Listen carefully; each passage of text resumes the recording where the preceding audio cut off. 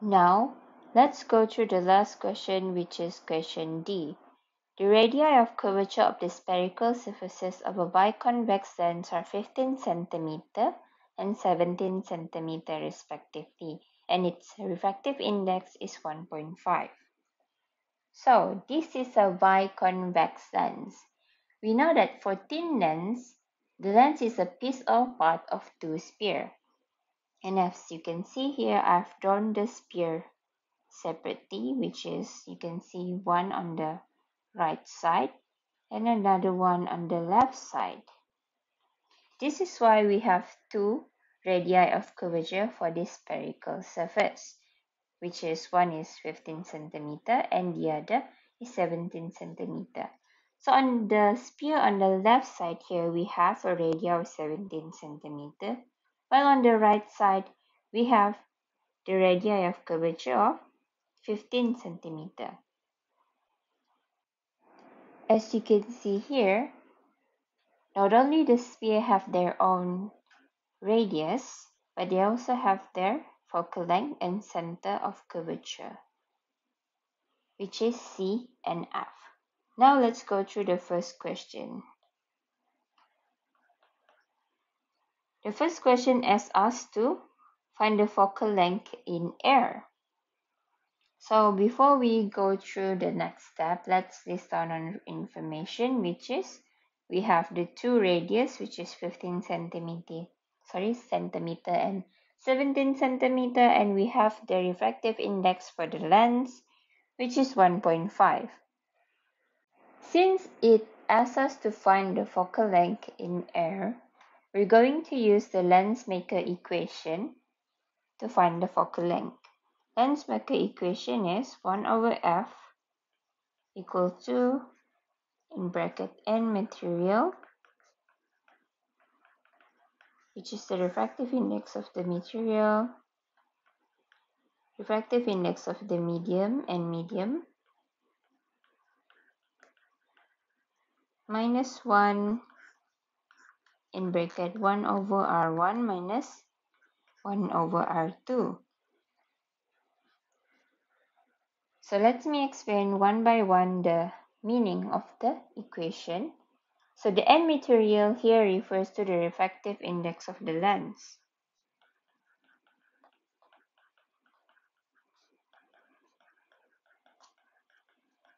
While the n medium refers to the refractive index outside of the lens.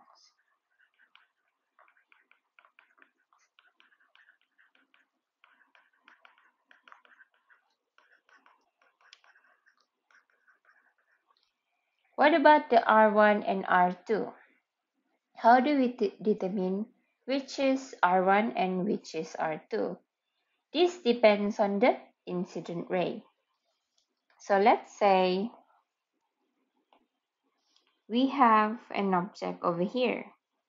This is our object. So if we place the object over there, the incident ray will be coming from this side of the sphere. The first surface the incident ray will encounter will become radius 1. So for this one, the first surface that the incident ray encounters is the sphere with on the right hand side, which is the green sphere. So radius 1 here is the 15.0 centimeter. And radius 2 would be the 17.0 centimeter.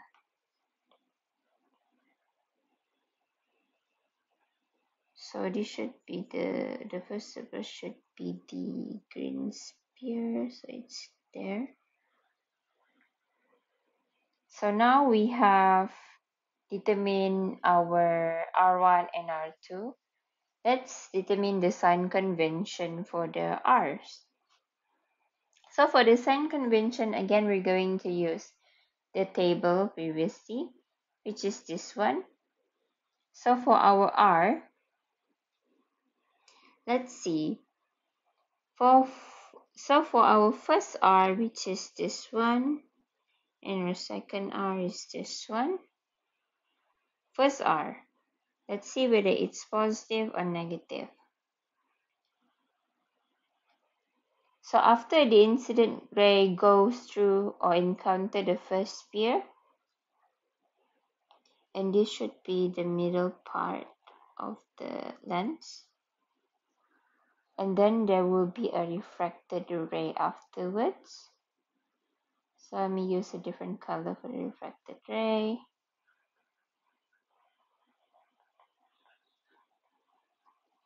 Right.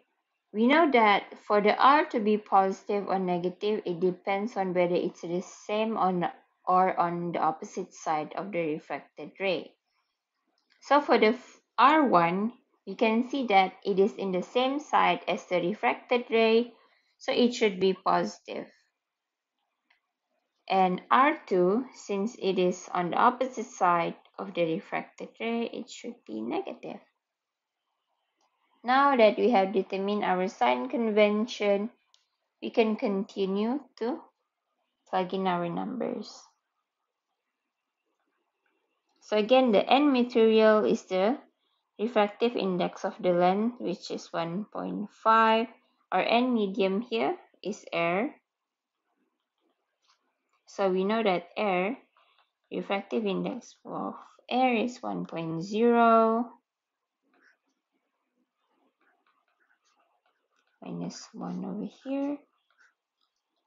R1 here is positive 15.0 centimeter minus R2, which is negative 17.0 centimeter. We rearrange for F and we'll get positive 15.9 centimeter. Now that we have our focal length, we can redraw the previous diagram, which is this one, into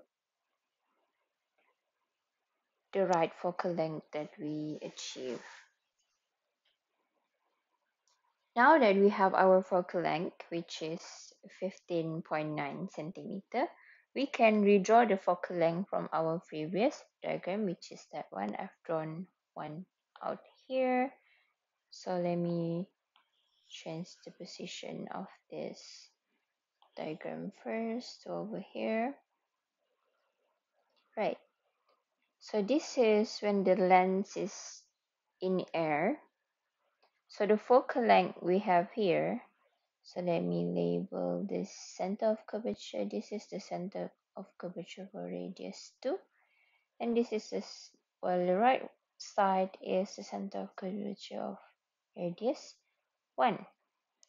So the focal length we have calculated here is 15.9. If we compare it to the radius in the sphere, the right sphere, the green one, we find that the focal length is more than the center of curvature. So we should move our focal length to another position, which is somewhere after 15.0, somewhere over here maybe.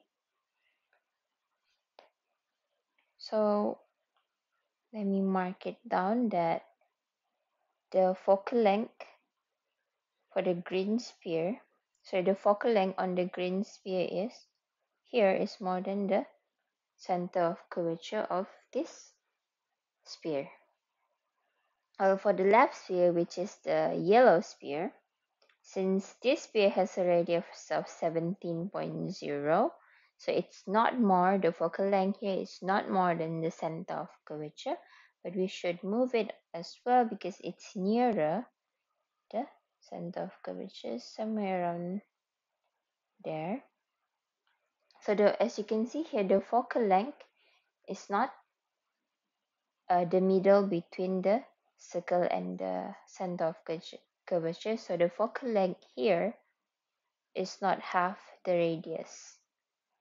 And note it down that the focal length here is less than the center of curvature for this for the sphere on the left over here. So now let's look at the second question, where we also will get a focal length that might be more than our center of curvature. So the second question, it asks us to find the focal length in water, and the refractive index is given as 1.33. So we're going to use the same equation. Just note down the refractive index in water is equals to 1.33. Now we want to find our focal length. Again, the same thing, our refractive index of our lens, which is 1.5, over refractive index of water. Before this, was air. And the center of curvature for our sphere is still the same, 15.0 minus 1 over, in bracket 17.0, and we will get the answer of positive, and then we can rearrange to get F and get the answer for positive 62.3 centimeter.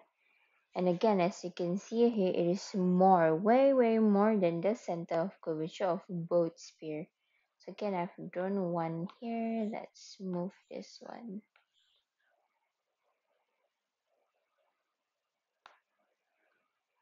So this, can let me label, this is center of curvature for radius 2.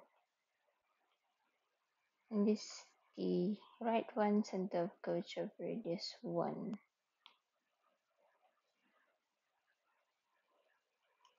Now the focal length here is way more than the center of curvature of both spheres, so it's somewhere outside of the sphere. So right, that is the last question. Now you can answer the rest of the question yourself, and good luck everyone.